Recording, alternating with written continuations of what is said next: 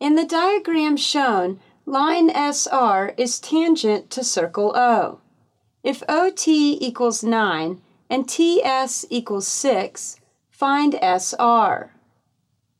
Our first step in this problem is to label the diagram. We know that OT equals 9 and TS equals 6. Therefore, OS equals 9 plus 6, or 15. And since we're given that OT equals 9, we know that OR must also equal 9, since OT and OR are both radii of circle O, and all radii of a circle are congruent.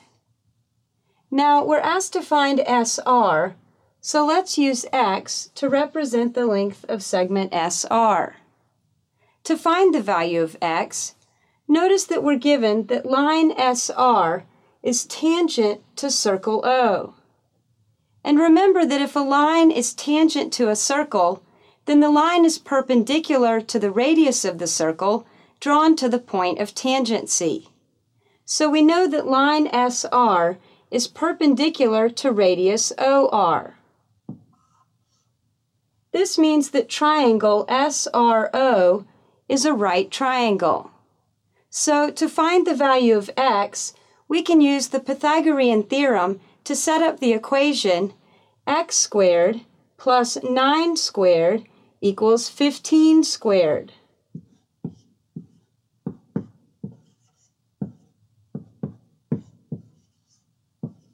Which simplifies to x squared plus 81 equals 225.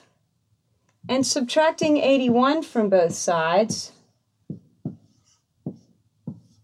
gives us x squared equals 144.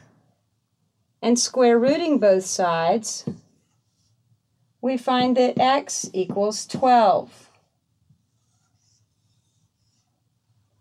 So the length of segment SR is 12.